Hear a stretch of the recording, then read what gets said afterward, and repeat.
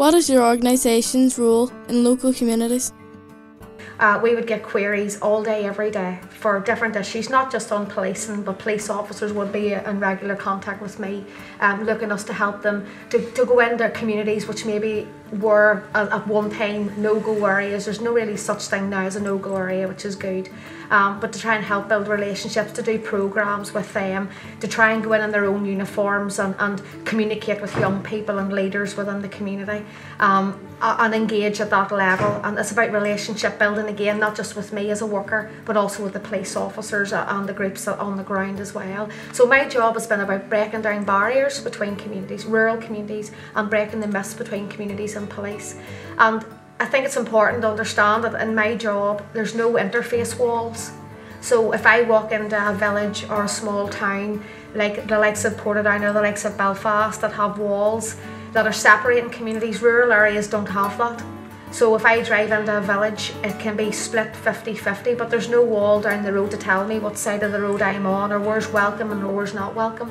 So that takes me a bit longer to try and work out what's going on within that rural area, to try and break down those barriers, and it's not an easy job.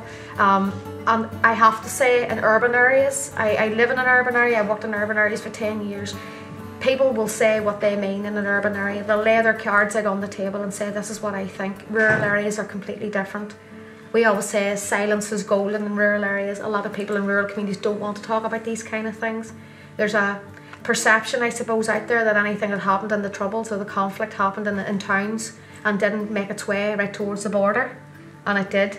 And it very much impacted rural areas. So policing along with that comes along with a whole load of other baggage that I have to try and unpick in rural areas, and it's harder to get deeper conversations with people in rural areas because they do put up those invisible walls.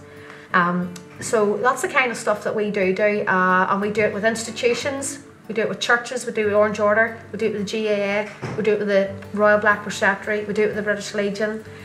We do it with a whole swathe of society. We don't leave anybody out. We work across all communities in rural areas.